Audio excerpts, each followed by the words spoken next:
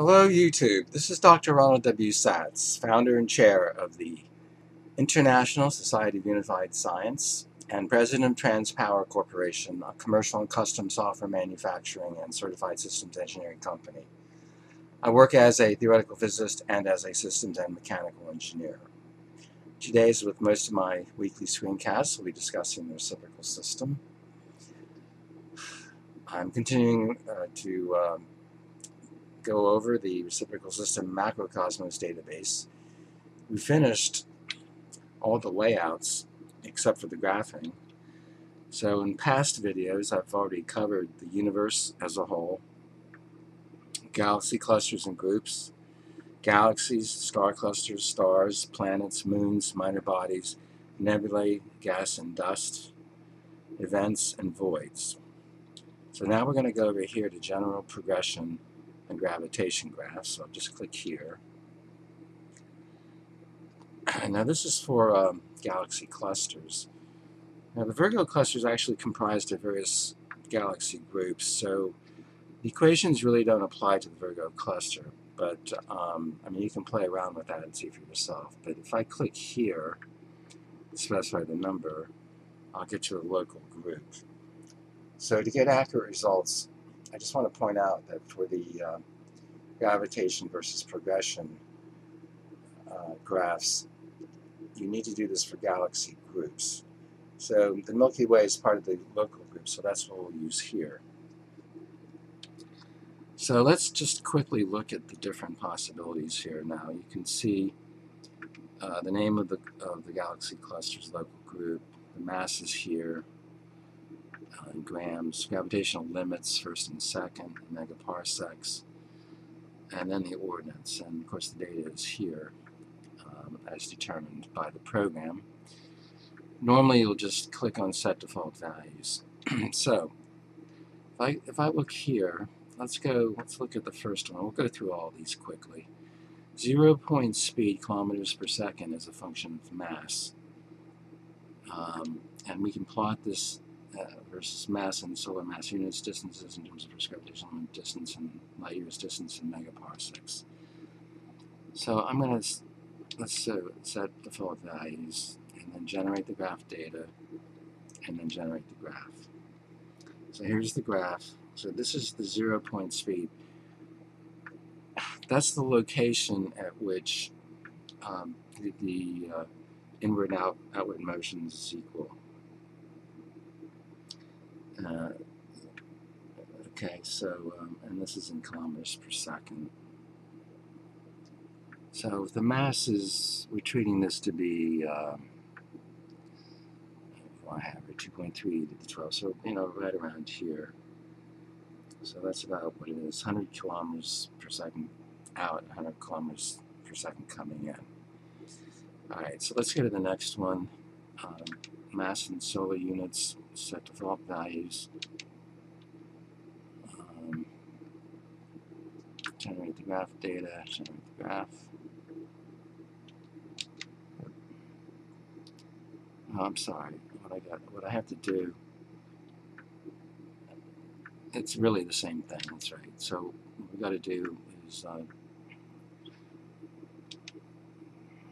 there. Alright, so let's just go to the next one. First gravitational limit is a function of mass. And of course it makes sense to go there. Set defaults, same thing.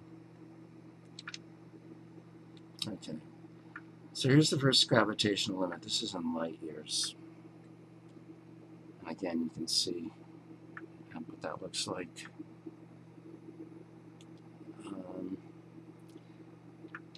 The rest of these really doesn't, we don't really need that. So let's do first gravitational limit in megaparsecs as a function of mass. So there's the mass. And so set default values, generate the graph data. So now we have this in megaparsecs, which is probably a better unit to use for this. First gravitational limit as a function of mass, right about here. 1.5 megaparsecs for the local group. Alright, let's go to the next one. Second gravitational limit is a function of mass. Again, set default values to generate the graph. So here's the second gravitational limit. You can see how much bigger this is. Not quite 2 times 10 to the 10th. Yeah, we want to stick with mass and solar mass. That's going to be the most common abscissa.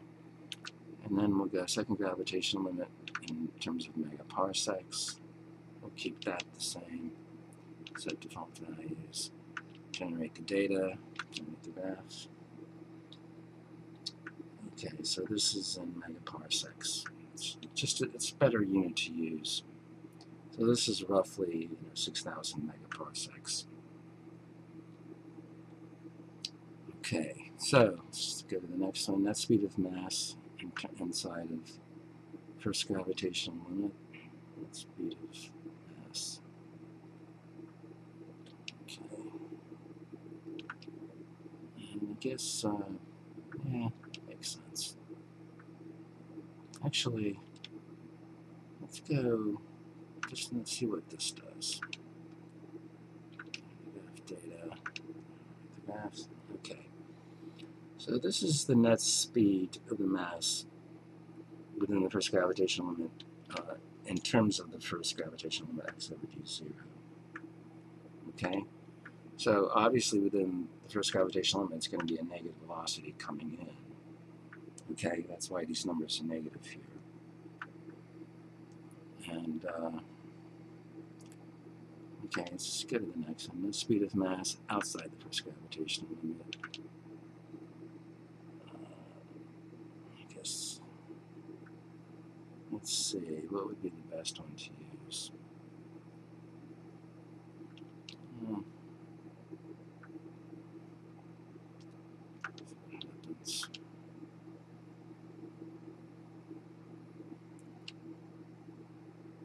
So actually, we need to do something different here. So let's go.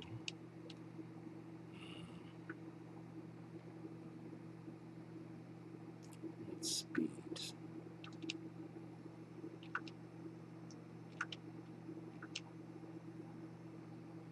Okay. So obviously, it's going to be. It's almost a linear increase, obviously, outside the first gravitational limit. Okay. So you have to make sure that the abscissa makes sense relative to the ordinate. The Hubble constant is a function of mass. So we have to go back to mass solar, mass units here. Click on default values, generate the graph data, generate the graphs. Okay, Hubble constant. And you can see it goes down with the size of the galaxy group. Very interesting. You won't find this in any other theory, that's for sure. And as a function of distance. So we're going to change this distance, say megaparsecs. Set default values, generate the graph.